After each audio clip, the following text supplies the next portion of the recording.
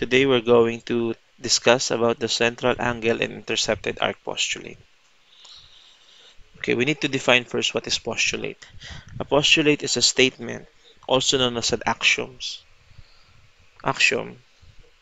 which is taken to be true without any proof.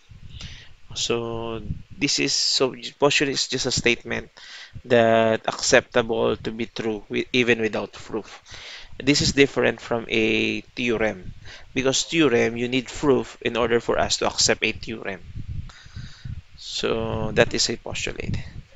Now a central angle of a circle is an angle which vertex lies on the center of the circle, meaning the center of the circle is its vertex, and which sides are the radii of the circle.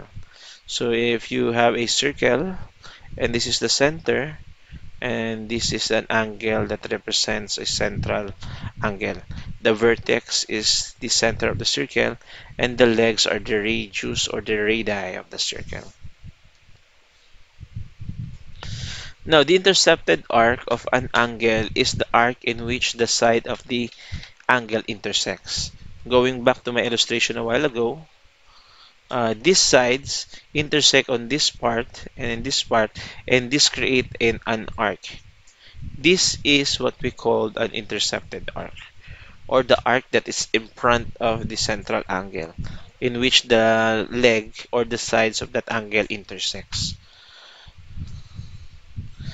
Now, let's go to the postulate itself, the central angle intercepted arc postulate.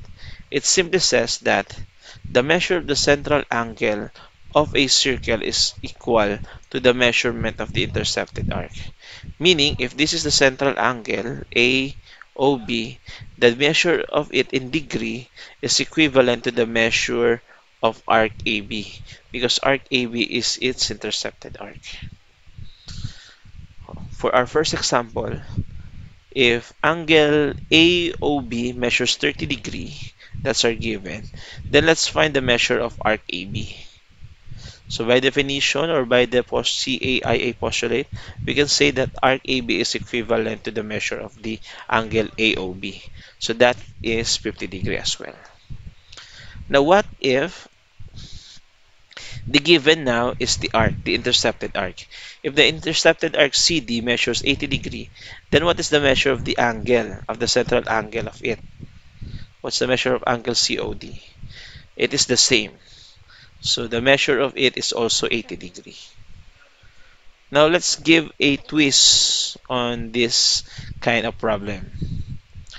If we have a given of angle EOF, which is 120 degree, we know by CAPA that the arc intercepted it, which is arc EF, is also 120 degree. But we are asked to find the measure of arc EPF, which is the major arc at the back of the central angle. Now we need to have a knowledge of a circle that the circle measures 360 degree. So if this part is 120 degree and then we are asked to find what is the measure of the remaining part. All we need to do is to subtract that 120 degree to 360, and we can get 240 as the measure of the major arc EPF. Now let's refer to this example or to this problem.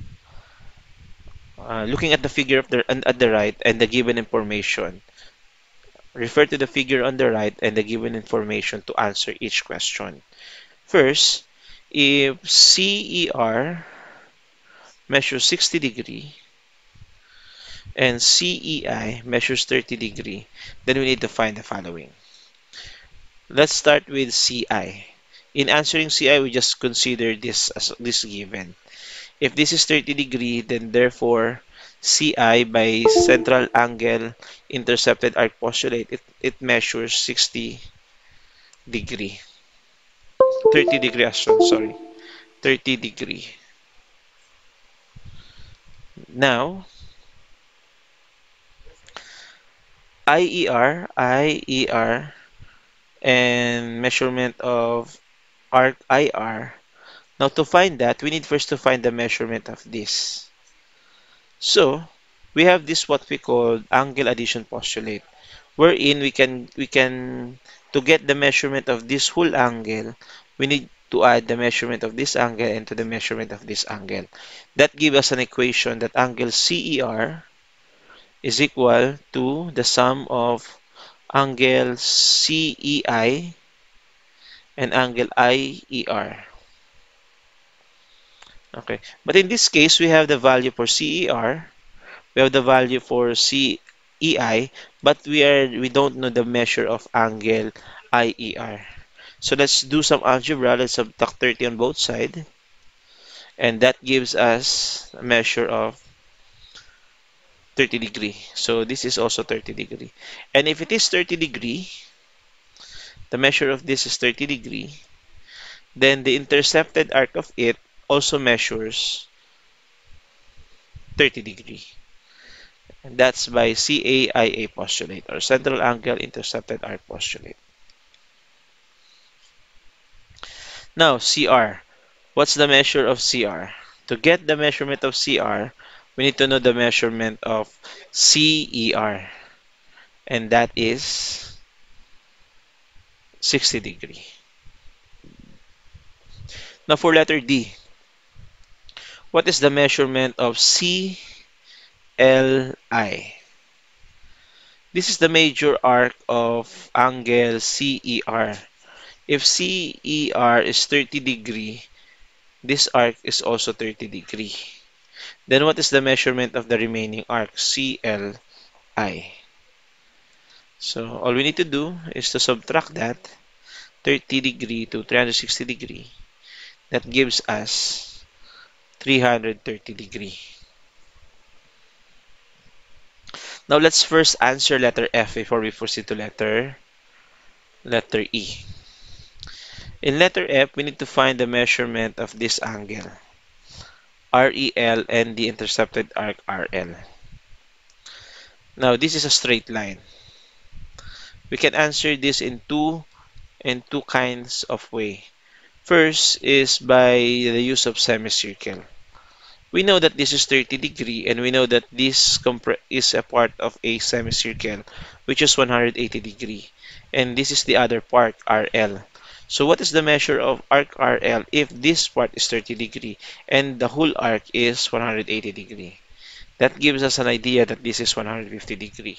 And if it is 550 degree, therefore it is also 150 degree. I'm sorry, did I say 500? I should say 150 degree.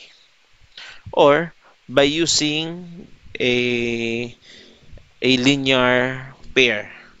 This is a straight line, therefore these two angles are linear pair. And if we add these two angles, it measures 180 degree. So we have the value for RER. So all we have to do is to subtract 30 on both sides, the equation, and gives us the answer of 150 degree. Okay. Now for LCR. Now remember that the whole circle LCR is 360 degree, and we have this given 150. All we need to do is to subtract that 150 to 360 degree. That gives us 210.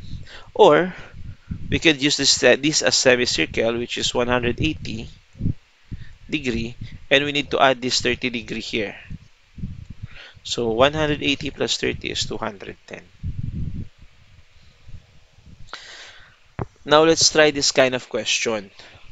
The circle graph or the pie graph at the right shows how typical students from Geom Institute spend school days. What is the measure of the central angle used for the study part? This one.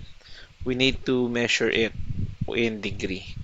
So study part is 29%, others is 18%, leisure is 22%, and sleep is 31%. Now to answer this, we need to have the knowledge that the circle measures 360 degree. And if we need to know this part, all we need to do is to get the 29% of 360 degree.